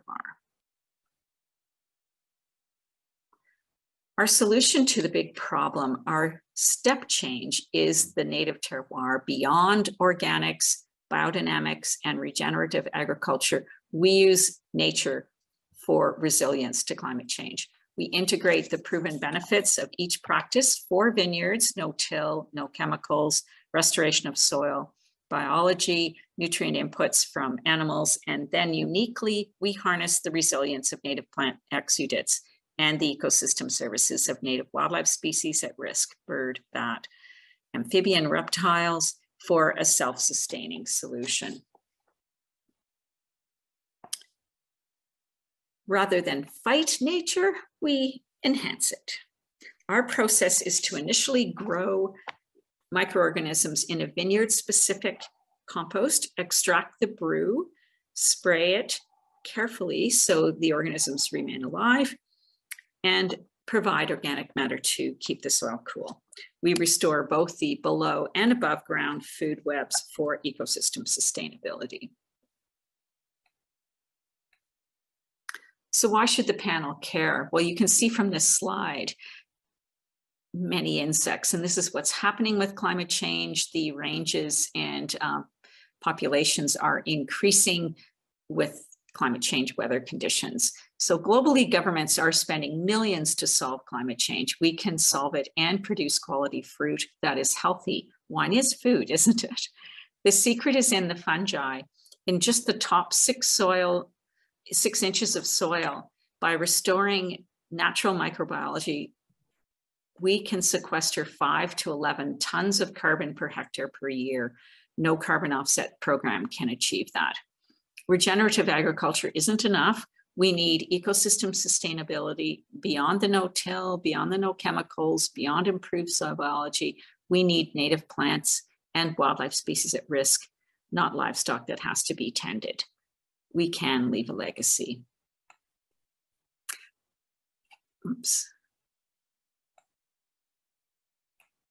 So why will I succeed? If we look at the media globally and across Canada, and listen to some of the people, the consumers and the clients, what we hear is that ecosystem sustainability is required. The global wine magazines recognize the need for sustainability. Consumers want to purchase products that are environmentally friendly based on customer interviews. Vineyard owners and staff want to contribute towards a legacy based on client interviews. And in reading the Organics Associations and the Vancouver Sun, the approach must be science-based with defined processes, evaluations, and outcomes that can be audited by government for certification. We will need a standard and a symbol that recognizes certified producers working at a high level of sustainability across the country. The nose and palate of the native terroir will be marketable based on corporate and tasting room market people I have spoken with. This is part of our team and some examples of our science-based approach. We focus on grapevine health by adding biology, not chemicals. And you can see an example of the application, whoops, on the left. Not sure why that's not playing. Here we go. I'll see if I can get it to play now. Oh, goodness. There we go.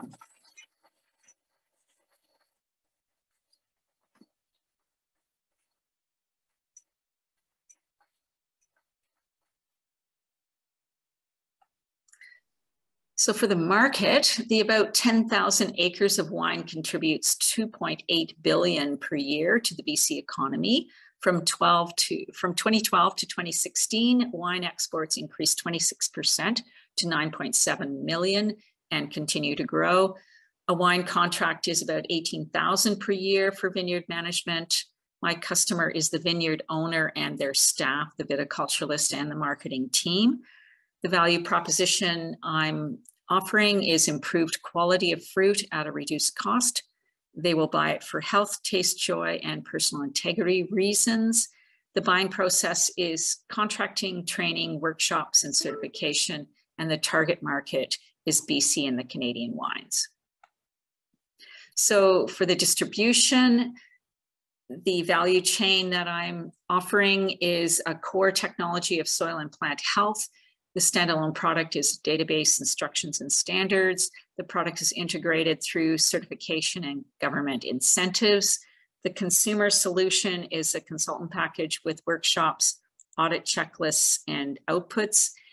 And this together gives us ecosystem sustainable wine growing. Thank you very much for your attention. I really appreciate this opportunity. Thank you, Rhonda. And Tom, go ahead. Rhonda, thank you for that. One, just to be clear, the revenue model, is it that you are charging the grower $17,950 a year, or how do you get paid from the grower? Yeah, there are a couple of ways of doing it. That's just an example contract. So it's either through being contracted by the individual vineyard or through workshops to teach the staff at the vineyard. And ultimately that's what happens, that I won't be doing it myself, that I'll be training them how to do it, but it's the approach that I'll teach them. And then the other money earning is through auditing, through the certification process. Okay. And one of the big value drivers that I thought I heard was around the quality of the fruit and assumedly then the quality of the wine. How do you measure that? Yeah, so I'm still doing the pilot verification with BC BTAC. So they will have a sommelier panel test the results from the conventional with the biology and with the biology of native plants from the 4 vineyards that I'm working with, and blind panel and chemistry test to, because it's really hard to get winemakers to say what is quality. So it has to be, that has to be determined independently through a sommelier panel. Thank you.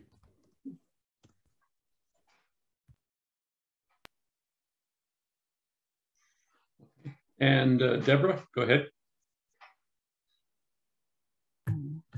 Thanks, Rhonda. I love your approach, but I worked with farmers for a lot of years, and when it comes right down to it, they say, well, if this costs me $10, am I going to make $10 out of it? Even if they really, really want to do it properly, how can you, is it going to be a hard sell? I mean, I know that you've probably got 4 who are your progressive growers right now. How do you sell it to the others?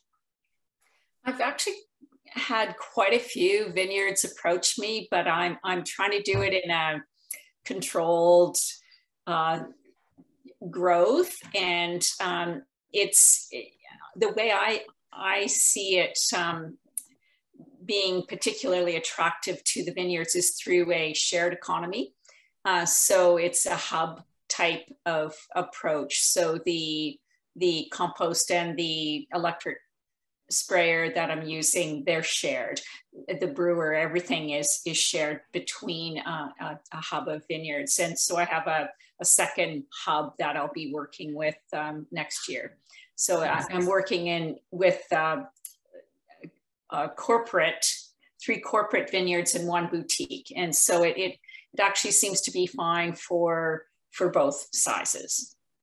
Okay, and do you see it extending out past the Okanagan Valley? Yes, yes. The Andrew Peller Limited is the main corporate group, and they have their vineyards in Ontario. So that'll be the next area to do it in, and then and I'd probably jump straight to Australia and Africa, South Africa. Those would be my preferences, not the US. Can I ask why?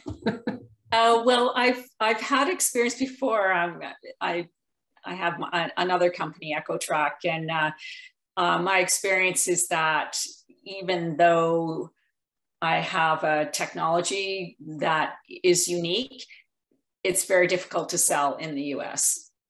That's just been my experience. So I'm not even going to try that. So thank you. Go ahead, Sandra. Thanks. So I'm curious what you'd be replacing. So meaning if they're not using you, what would they be using? I'm replacing chemicals. So no chemicals for powdery mildew, for example, no glyphosate for weed control, no chemical fertilizers. And would there be any appetite if they're not using chemicals? Because there's value for those farms that are already considering non-chemical growth? It's also through the attraction of the wildlife into the vineyard, because the wildlife provides nutrients, that calcium, magnesium, zinc, to the vineyard, plus eats pests. So you get the pest management services from the wildlife that are attracted in with the native plants. So that's the other reason. Plus what I've found is that the public or members of the vineyards are really keen on this as well. And the vineyard workers love working with it. So it's brings more joy, and I think sustainability for, as the vineyard owners have, they want to leave a legacy for their kids and their grandkids. And so that this addresses that as well. Thanks. Okay, Jim. Yeah, a good presentation, but very, very cool. So this might sound a bit crass, but talk to me about the scalability here, because it sounds like this is just you, and you can't travel to Africa and Ontario, et cetera, et cetera. Is there something that you can put in a box for someone like me who knows nothing about like what you're doing as a consultant, so that there's a succession that, and here's the crass part, if you get hit by a bus, that the business can continue? Yes, it totally is doable by other people. I just need to train them. That's it.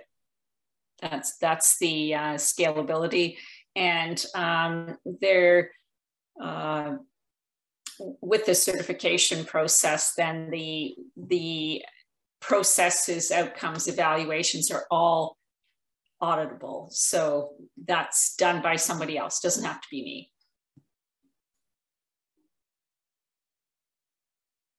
Anything further, Jim? Okay, David, go ahead.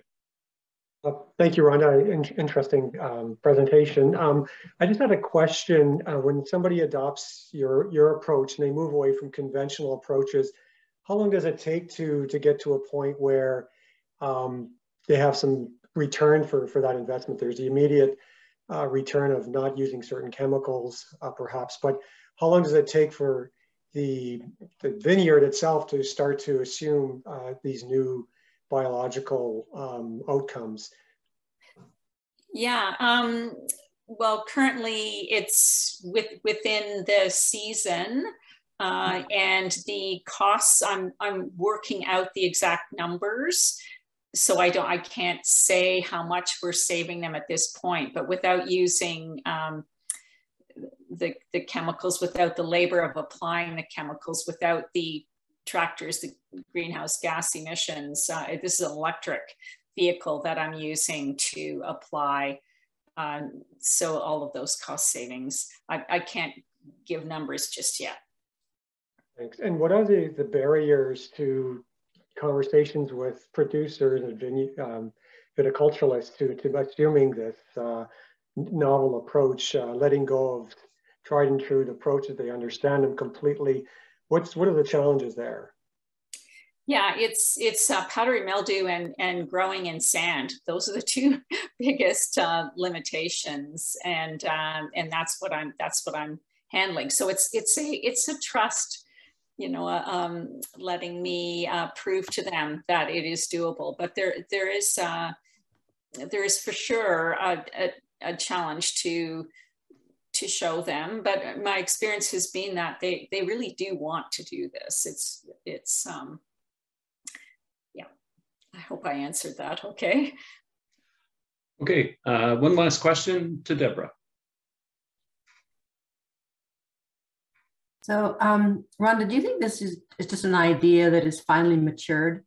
Because I'm getting that sense that the growers are more open than they used to be, especially with the perennial crops, because I mean, it's a better place to be than an annual crop, especially for climate change. Talk about that a little bit. I really do think it's a combination of forces all coming together, and it's the people who want to buy the wine, so it's the public, it's the members of the vineyards, it's the staff that are working there, and it's the our learning of how the below ground and above ground food webs work, that we can now look at ecosystem sustainability. We can piece it all together. So yeah, I agree. I think it's just perfect time. So okay, thank you so much, Rhonda. That is the end of our time. I would ask all of the presenters to leave, and thank you so much for your presentations and all of your hard work that was obvious on display tonight. Thanks again. And any judges that can stay for a few minutes, I would appreciate that.